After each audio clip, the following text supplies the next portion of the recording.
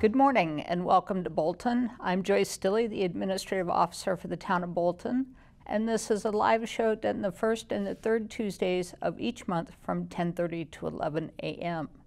The show is a continuing effort to promote open communications within the community, and if you have any event going on or just have a question about how town government operates or want to get PR out about your organization, please contact me at the town hall and we will try to get something on the air that covers that topic. As we go through the course of time, sometimes we forget about where we are actually doing the show and all of the people and things that it takes to make this show possible. So today my special guest is Nick Levine, who is Community Voice Channel Executive Director. Welcome. Thank you. Or should I say welcome to me to your set that you made possible for me. Yeah. Something like that. But yeah. So ironically, as we talked about a little bit before this show started, I evidently have a habit of breaking cameras or something because it was my show that you had big issues happen. And CVC has been working a long time towards trying to upgrade. Right. Yeah, the original standard definition system broke on the day of one of your shows. So it looked really insane on the on the final product, which probably annoys you quite a bit. But yeah, it's interesting because on that day, we had been working up for, when the clock's back, we'd been working for about 2 years trying to raise money in order to get a new studio because at some point that old studio was going to break. Right. Unfortunately, it happened during a show, but I mean, I guess in the end, that's the only time it was going to happen. And then on the day that it broke for your show, I come in and I'm trying to fix it, and that's when I realized there's no way I'm going to fix this. And about 10 minutes later, I get a call from the Hartford Foundation for Giving, and that's the day that they called to tell me that I got the grant for the new studio. So they agreed to do about a 60-40 on the new studio, somewhere around there. And that was the day that we got the grant, so we were able to finally start the process of creating the new studio and getting the parts and someone to build the control room. And we're going to do a switch over to high def. Yep. I don't, if you want to do it now is a good so time. if we go to camera 2, we can now change over to 4K. And of course that happened in editing, but but now we're in 4K. So things should look a lot sharper. And yeah, there's just a basic resolution and detail boost that is about, oh man, 25 times from what it was. I mean, if you take 1080p, and that's 5 times greater than standard definition, and then 4K is 4 times greater than, I mean, it's just on the screen, a 4K, a standard definition image on a 4K image is like a tiny little box, and maybe I'll represent that in post and show people just how small that box would have been in comparison. But yeah, 4K is much, much better looking, no matter what you're gonna do. And actually, you know, timing is everything. That you received the grant announcement the same day. Your fundraising efforts, you know, have continued over the years, but that was just the start of the process, really, because since that period of time, while my show has continued and we say we're live, basically it's no editing, right? But you've not been able to do it actually live same day. We've had to pre-tape it and show it. Yeah, that's how it's been going on ever since the system broke. You had to keep coming in and taping early, and then we would air it later. And after this show, you can go back to live, which will be, you know, live is always good because you're able to hit a topic earlier than you would ever be able to if you had to pre-record it. So you could actually if something happened the day before in Bolton that was really important, you could just do it. That would be your next show immediately, no problems, and it would air that day. So the immediacy of live is something that is very important. And when you have to wrangle in taping time and then editing time and then finally airing it, that immediacy and the pertinent topics really, they start to become older. But I will, all the volunteers that you have and staff here have been excellent to work with over this course of time. Thanks. And actually, my last show was we actually taped remotely at the Notch Road Municipal Center because you were in the final setup things here. Yeah, this room was a complete mess. It's still kind of a mess. People just can't see it. It's hidden. But yeah, it was, there was just a lot of cables being made, a lot of boxes coming in, things getting screwed together. And yeah, it would have been very impossible for you to do your show without hearing drills and whatnot going off. And let's talk a little bit about the steps to get to where this is and what all had to be changed out. I mean, it's not just the flip of a switch. Right. It goes into lots of your equipment. So over the few months, I had to break down a lot of wooden consoles, get them into the dumpster, and the old equipment, you have to rip that out, and old equipment weighs a ton, so that's awful. And then, of course, there's dead bugs and everything that you got to deal with. But that took a long time to wrangle all that stuff out of that room and then get the room, the floor resurfaced and everything, because once you get the new system in, it's going to be like another 10 years before that ever gets touched again. And then as time goes on, you hire somebody to build a new console out of wood, or if you built it out of metal, that'd be fine, but they're a little bit more sturdy when they're made out of solid woods. And for the most part, it was just shifting the old equipment into a dumpster, essentially, and taking the new equipment and building that area out. But it took a lot of time because of back-ordered items and things like that, which we're still actually waiting on a couple more items. But it does have a totally different look. Oh, yeah. It looks a lot more question. sleek. All the black cameras and the fact that it's widescreen now really helps. It really helps you to make a shot look better anyways, because most things people are used to are in widescreen now anyways. And the verticality of not widescreen is kind of annoying. So what, the funding, are you in arrears at all? Are you still looking for donations from anybody? We are actually still looking for donations. So there's the lighting system that's actually lighting us right now is expensive to run because each bulb is 1,000 watts.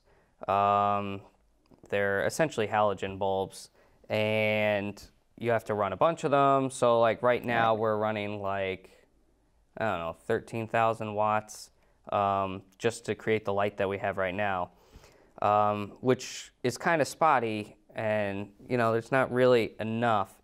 So we are looking to get donations to try to get a new lighting system that would be LED and would generate a lot less heat, which, we have to run an air conditioner right now, generate a lot less heat, fill this room with more light, and be far more controllable, because currently these aren't dimmable. Right. They're on full blast at all times. They're either on or off. Yeah. So we are still looking for donations, because that's essentially the final step to making the studio brand new and whole. And, I was here when it was the old firehouse. It had just moved into the new firehouse, and this was a vacant building that we used for various other purposes. So I've seen the gradual changes and massive changes as they've occurred. And, I know a lot of people that do my show consider this their warming station because of the lights and the heat that they put out. Oh yeah, it's brutal. Yeah, I'm not a big fan of heat. So, in fact, the air conditioner just kicked on. Yes. So, I would much prefer nice, cool, cost-efficient LED lighting. And, Community Voice Channel, people may say, why are you investing all this money in this studio? What are you thinking? What are you doing? I don't think, perhaps you can talk a little bit about just what CVC does. And, I take advantage of it, certainly. And there's so many opportunities for people to do things. Perhaps you could talk just a little bit about CVC itself. Community Voice Channel is a nonprofit public access station. That means that anybody that lives within the 7 towns, one being Bolton, can come in and learn how to use any of the equipment, whether it is the studio equipment or it's our field equipment where you go out with cameras, like when your show was remote. Right. You go out with cameras and shoot something and then you can edit it. And that's all for free. So that's what a lot of people, some people have actually, they question me, whether or not it's free. They give you that, yeah, really? Where are you Yes. gonna, and it's no, it's legitimately free. So that allows people to learn and get their hands on equipment that otherwise they would have to shell out lots of money for in order to create a show that maybe they've been thinking about making, or that they wanted to see if they were actually interested in making a show. So the whole point of it is to allow people to get their ideas out there, their political views, maybe just some art, like they wanted to shoot a short film or a full-on movie. This allows them to do that and learn how to do that without blowing tons of money, because you'd have to buy a camera. Right. You'd have to get a computer that's strong enough to edit. You'd have to get the software that you can edit on. You'd have to get the microphone so your thing can actually be heard and not just be like the whistling of the trees while your actors are speaking and you don't hear them at all. So it has a lot of value. Whether or not you actually do want to make a show, or you just want to help out on a show, or you just want to learn how things are done, it's all there for you completely for free. And the upgrade from standard def to 4K, aside from the fact that it broke, was needed because when we're trying to teach people something, we want to teach them current things that are out in the world. And analog standard definition was not remotely current and out in the world, but digital high definition is. So when you come in here, you can see a control surface that's, more geared towards the industry as a whole, and you can deal with cameras that are broadcast cameras. They're not just like little handy cams or something that vastly different from these cameras. So all of that together, and you learn a lot more from this new system, because it's something that if you were to decide, I want to do this for a job, I'll go get a degree, or maybe you have a degree that's already comparable, you know what you're getting into. It's not a shock. Like if you go to UConn and you were to do video production or filmmaking, it's mostly book. Like there's not really a whole lot of hands-on. So a public access station is a great place to actually get to use the things. Because maybe one day, you're doing that out of the book, and it's like, okay, that seems all right. But then when you actually go use it, that's the day that you can decide, do you actually like it, or do you like it a lot? So it's very useful. And you mentioned about people can come learn. You have regular training classes, right, and perhaps you could talk about the different classes that people can go through. Sure. So we do have studio classes and field classes. The studio classes is you and a group, whether you know the people in the group or not. Come here, you learn the cameras, you learn how to set up the shots, you learn how to set up the graphics, you learn how to keep the audio balanced, you learn how to use the switcher. And it may seem like, me just rattling that off sounds like, really easy. But really, when you get to the graphics and when you get to the switcher, that's when people start to discover that it's more like a high-risk hit the right button video game than it is just nice and relaxed, like tapping buttons and everything always works out. So it's a bit more involved than people tend to think. That you only truly know that once you actually try it.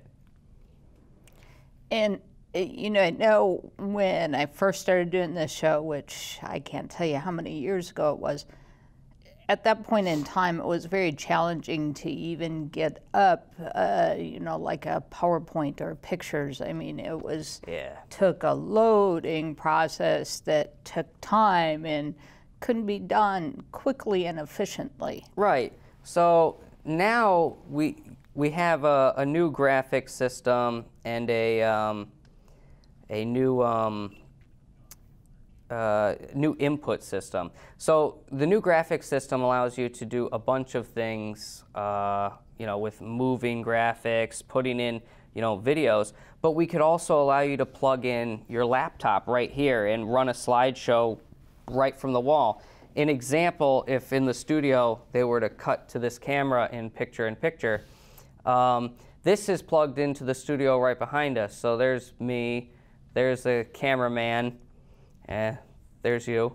Yeah. And this, although this is a camera, and it's a little GoPro, but it's actually putting out full 4K at 30, you can plug your laptop into that same port, and you could run PowerPoint through it. So you could completely control the graphics that you want to show on your own. You wouldn't actually even need to worry about the graphics person. They could still throw your name up while you're throwing up, you know, pictures and videos from the day, and we would just cut to it like this camera. So that's the benefits, and you can do that actually from any room in the building. Excellent. So. No, but it just shows, you know, technology, and whether you want to look at this facility itself, how it has advanced. It's the same thing with your technology in it. The building has changed for the better and is growing with time. So has all of your equipment for Community Voice Channel. Right. Even right down to how people edit here has grown. It used to be that we'd plug in a bunch of hard drives and they'd fill up. But now everyone just edits off the same massive bank of hard drives, and there's no plugging it in. You just call up your name and you start editing, and it's backed up, so that's good. And even over the course of time, people may not realize it, but you know, my show, for example, was shown live, and it would be shown only on the 1st and the 3rd and the 2nd and the 4th, Tuesdays at the same time, maybe some other time, but if you didn't catch it then, tough. Yeah, yeah. And that's not true anymore. You can go on to the CVC website. Yeah, now if you were to go to our website and click on demand, you could look up all the episodes of your show and watch them at your leisure.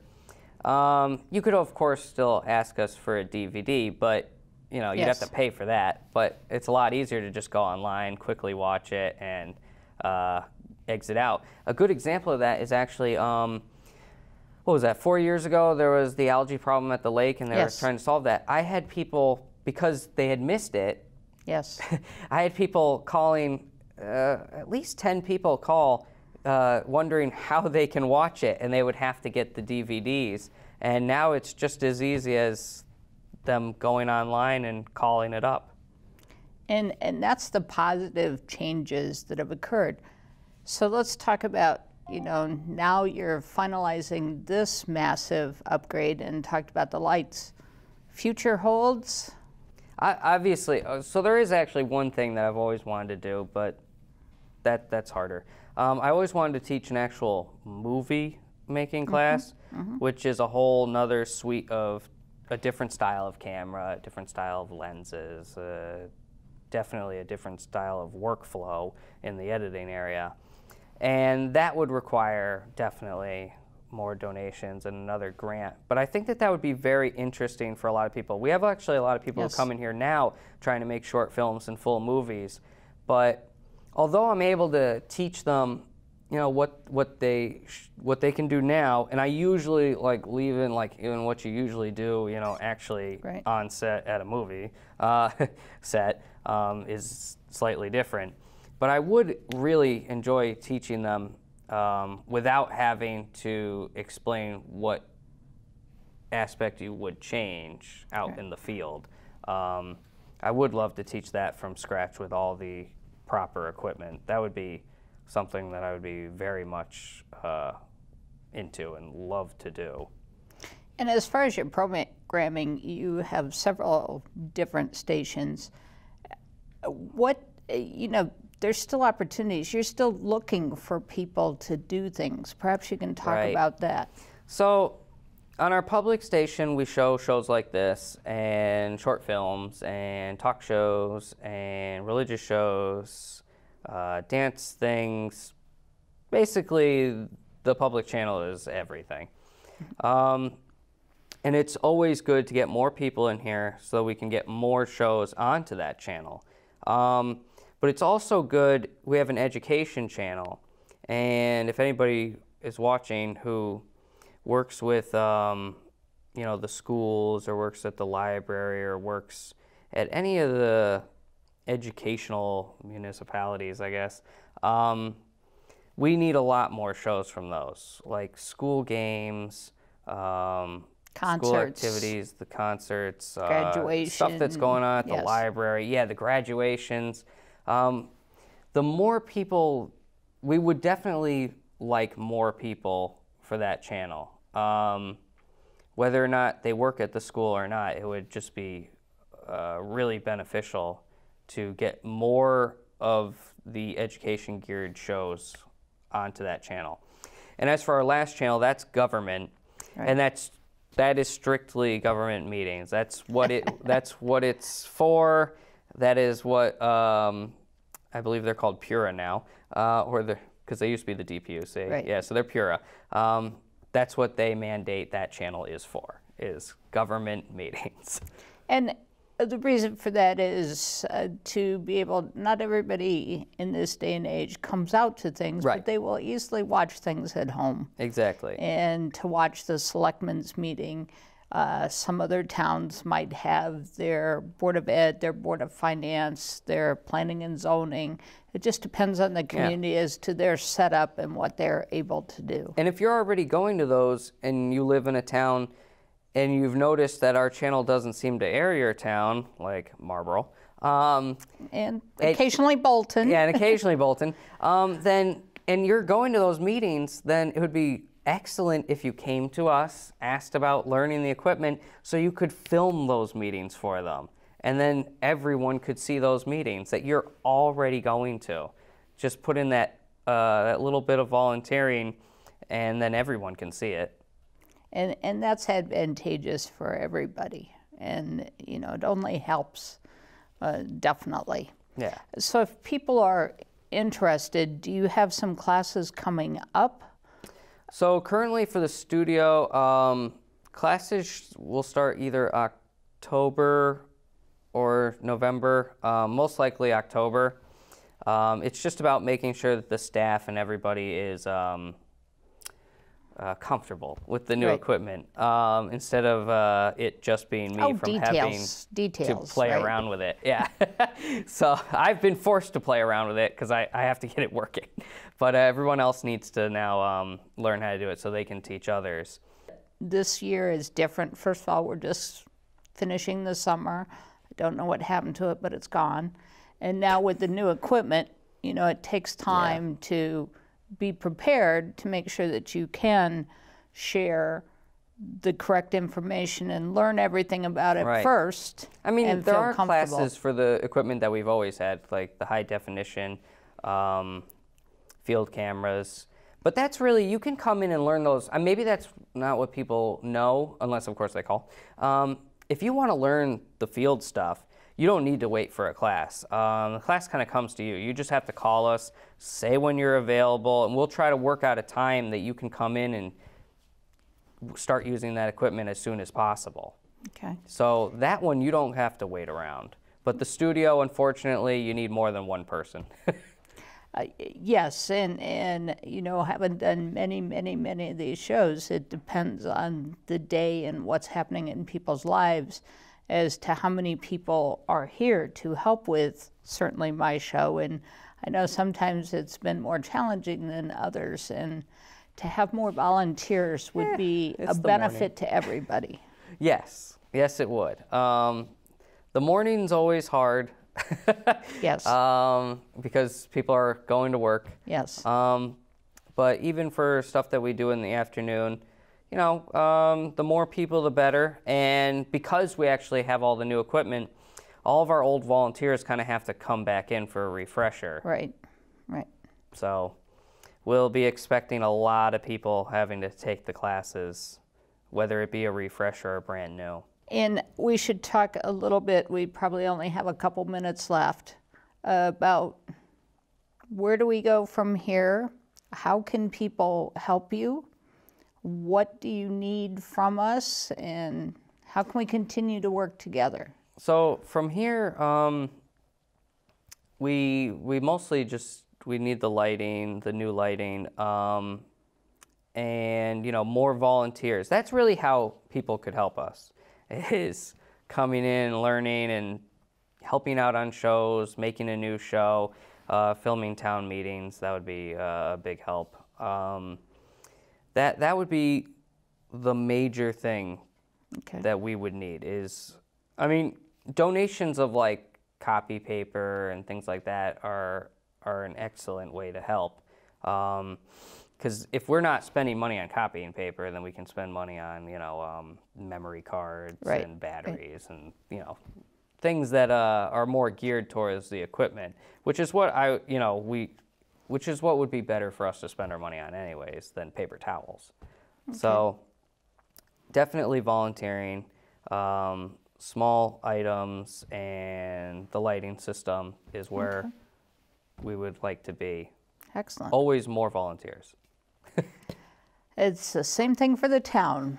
More volunteers. We never can have enough. And, you know, it's people's lives have changed so much. It's a different thing. But anytime you can give back to your community voice channel, those kinds of agencies, that's what makes America what it is. Yeah. So and there's always something you can volunteer for that, that matches what you like. That's right. I wholeheartedly agree. Thank you very much for joining me today in your studio. Yeah, thank you. And just a couple of items. This week will actually be a Board of Finance meeting, but more importantly, on the 18th is the 300th anniversary. In 2020, Bolton turns 300. So again, if you have the opportunity to come to that meeting, it's at 7 p.m. at Town Hall. The next show will actually be on fire prevention. We'll already be into October. Thank you again to Community Voice Channel and all the volunteers and staff here who make this show possible. I'll see you in 2 weeks.